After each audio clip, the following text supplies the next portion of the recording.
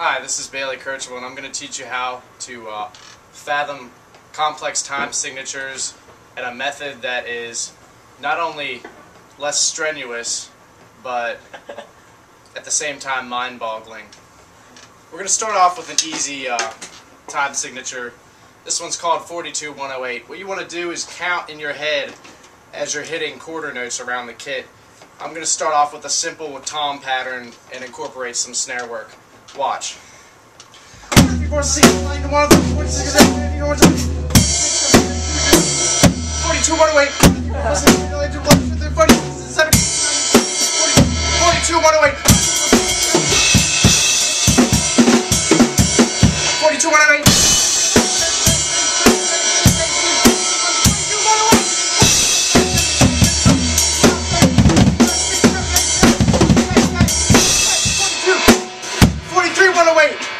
And you probably noticed that at the end I switched to 43-108. Yeah. And what you want to do is come down at the end of the 42 on the 8th note.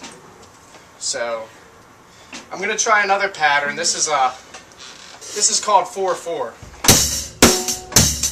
And I'm going to add some 42-108 at the end. 42-108. There it goes.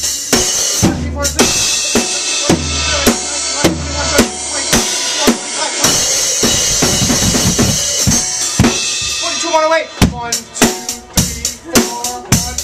See, you just simply run it into the next one. And do we have time for one more? Okay, we don't.